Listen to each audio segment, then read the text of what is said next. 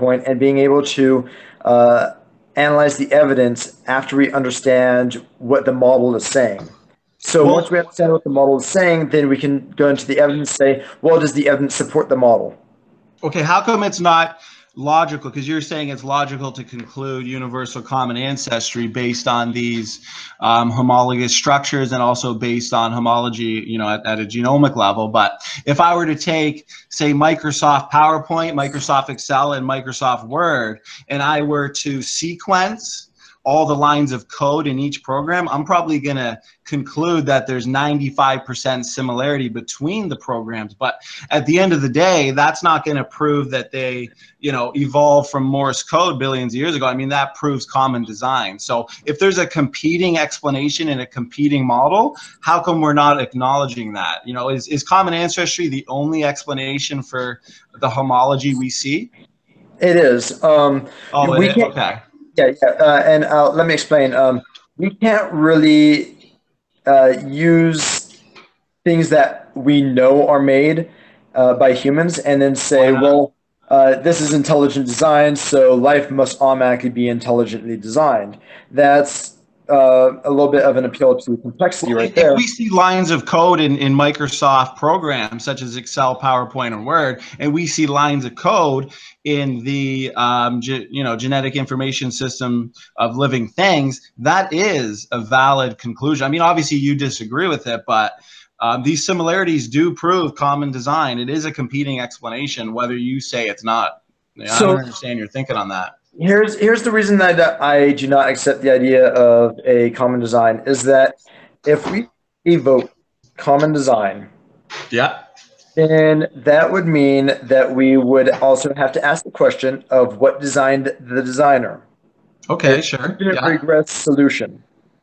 Well, And obviously we would trace it back. Obviously that would be a separate who's the designer. You know what I mean? Like we can conclude if we're walking through a forest and we see a painting hanging on the tree and I see nobody around and no footprints, I'm going to say, did this painting come about through natural evolutionary processes or, was this intelligently designed? So if I conclude it's designed, it doesn't mean that I know the designer. I may never know the designer, but it doesn't mean that we can't use that as a competing explanation. Go ahead, Kyle. but the problem is that we have to ultimately ask after that, well, who designed the designer? And eventually you're going to reach to the point where you say that the designer doesn't need a designer, and then that's just special pleading. Well, You're it's you're not special saying pleading that because according to Christian theology, God is the uncaused first cause. So at the end of the day, that that's is special a pleading. logical based question. Obviously, if you're going to go back to who designed the designer, but just like in our email when I said, I use the second law of thermodynamics, which is the law of increasing entropy.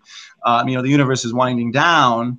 You wind it back up. Who wound it up? That points to a point of least entropy, a point of creation. So I mean, there's just so much evidence that there was a creation, and who's the creator? Sure, we can talk about that, but common design does seem like a pretty logical and valid conclusion based on the evidence. Go ahead, Kyle. So it's still a special pleading argument because then you have to ask yourself what created the designer, and if Well, I we don't as a boil it Christian down, because well, if we we believe if we in the boil it eternal. down, the simplest explanation with the least amount of assumptions, Occam's razor, is that God doesn't exist and the system itself is um, is self-creating and self-organizing and self-destroying. Okay, so Um, you believe that princes and frogs sharing a common ancestor. You think that's the most simple explanation? Because that sounds like a fairy tale to me, to be honest with you. That doesn't sound simple at all. Pine trees and elephants are evolution, related. That's a simple explanation. evolution and common ancestry is the most simplest explanation with the least amount of assumptions, because we have the evidence to support it. Quite frankly, Well, I haven't seen any evidence yet. I mean, I seen you bring up ERVs, okay? And at the end of the day, now we're even seeing that these endogenous retroviruses, functional ERVs would depend heavily on their position and their sequence. So if they and were positional and positioned slightly wrong, or they even had the wrong sequence, they wouldn't be functional. And yet, what do we see? We see that they're actually functional. They aid in transcription in a fifth of the genome, and that's actually strong evidence that these endogenous retroviruses are not actually the product of retroviruses. So even that, as a big major proof, is now falling apart, just like all the rest of the junk DNA. Go ahead, Kyle. That's incorrect. Why is that incorrect? We're seeing that there is function and that they are transcripted in a fifth of the genome. Actually, they're even seeing function in immune responses with the section of DNA called ERVs. So how's that wrong? They are. I completely agree. But it's incorrect to assume that they're not actually retroviruses just because they have function. Well, function would be a prediction because obviously viruses do not just randomly insert tens of thousands of, say, endogenous retroviruses, which just happen to be in exactly the right location and having exactly the right sequence to perform some valuable function. I mean, that seems like a huge leap to say that these endogenous retroviruses are evidence of universal common ancestry. I mean, how do you explain that, Kyle? Go ahead. Well, Douglas Adams, the writer of Hitchhiker's Guide to the Galaxy, put it quite beautifully when he said that what you're saying is very similar to a hole being filled with water and then being amazed at how well how good of a shape that the water fits into the hole, right? So basically, what that's saying is that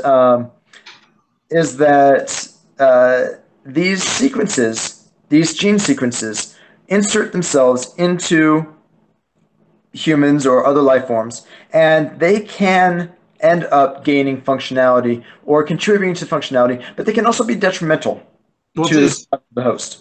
And I understand what you're saying. Obviously, but the thing is, these ERVs could also be some type of weakness in the system. But I think the fact that we are seeing, functionality in it, and obviously, you guys got to develop, a type of story that they could become functional. The key word is could or might. But there's also cell processes, and you would know this based on your education, that are designed to weed out harmful or viral infected genes, which is called what? Apoptosis. Is that how you say it? So after millions of years, why do we still have, according to you, so many viral infected ERVs? Because shouldn't this process have ridden them long ago? Because apparently it's not doing it at all. I mean, help me understand. No. A good example. So ERVs are just a part of gene flow. And around like 10% of our genome is made up of viral DNA. And so it's just a common thing. We can look at another example of beneficiality through gene flow is looking at sweet potatoes. Around 8,000 years ago, Agrobacterium infested sweet potatoes and provided them a plasmid. A plasmid is a circular form of DNA that is able to pass on through conjugation. And Agrobacterium is one of the very few bacteria that is able to conjugate with a eukaryote. Usually they cannot conjugate with eukaryotes, but Agrobacterium can. It evolved the ability to do this to plants, and it would create these tumors on plants for additional food sources. But it did it to sweet potatoes, and it modified sweet potatoes to be sweet potatoes that we see today. And so it modified the traits, and it was shown to be beneficial for the sweet potato, and so it incorporated the genes from Agrobacterium into the sweet potato, and the sweet potato benefited from it, right? Well, that's what viruses can do. Not all viruses are going to just be strictly detrimental to the survival of a species. I understand that obviously not all of them will, but with the amounts that we see in the genome that you're saying is, based on retroviruses implanting their genetic material, we should still see a lot less based on that process known as apoptosis. And the fact that we see functionality in it, it's definitely consistent. I mean, whether you have an explanation or not, whether it's a rescue device or whatever it is, I mean, it's still consistent with my model. And the debate today is which model is best. And, I think through our discussion, it's been shown that, there are limits. It's very, very hard for the evolutionists to explain even one information adding mutation. It's very hard to explain away genetic entropy, especially, in higher genomes. So at the end of the day, we'll leave it up to the viewers to watch and conclude.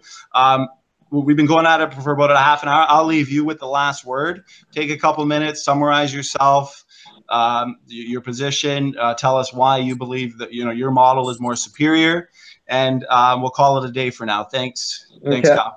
Well, to finish up, I will say that I did cover adding information, which is addition mutations and duplication mutations. Both add information.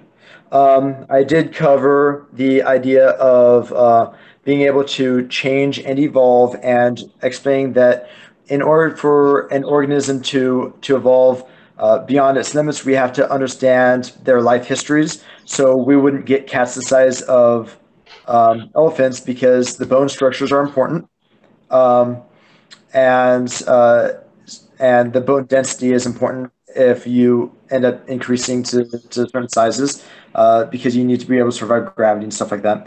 Um, and that if you actually look at the models used, which one is used in industry? And that's really the gold standard right there. Which model is used in industry?